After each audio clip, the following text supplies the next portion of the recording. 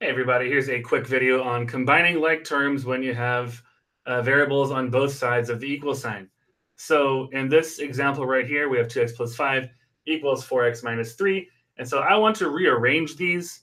Uh, I would prefer to have all the x's together and all the numbers on the other side. And so I'm going to have to rearrange this stuff. And in order to do that, I'm going to pick which side I want to have my x's on. So the larger number is on the right side for the x's. I have a 4x there. So I'm going to try to keep that 4x on that side. So what I'm going to do is I'm going to try to move all the terms of the variable I'm solving for onto the same side. And that would mean I'm going to subtract 2x from both sides. And that will give me 5 equals 2x minus 3.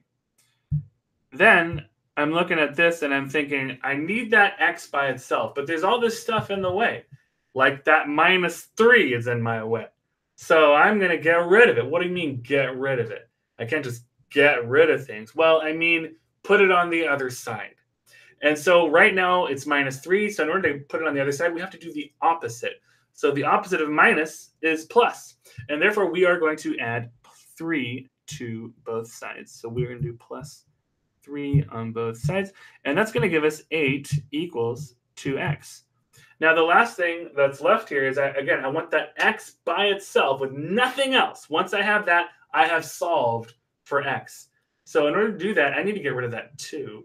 Again, get rid of means I want to move it to the other side so x can be by itself. And did you know that 2x is actually 2 times x? Did you know that? It's 2 times x.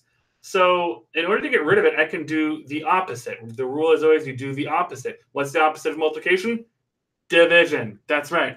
So we can divide both sides by 2. And so we are going to divide this by 2 and this by 2.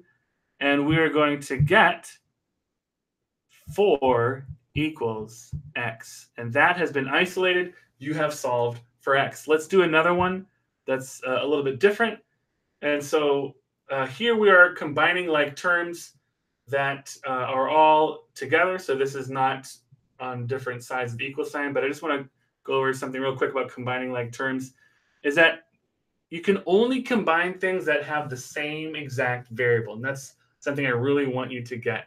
They have to have exactly the same. X squared and x are not the same thing. X squared is not the same thing as y squared, and xy is not the same thing as x. You know, it has to be exactly right.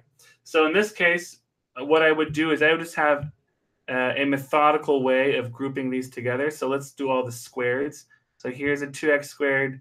Here is another x squared. This one's minus. So I'm going to take those together, and I get x squared. Then I'm going to do another one. Now let's say I do underline for this one. 3x minus 7x minus 3x. So that one will just leave me with minus 7x. And then finally, I have some constants. So this right here is plus 5, and this is plus 2. And those things just become plus 7. So your final answer on simplifying this one would be this right here. Okay, thank you very much.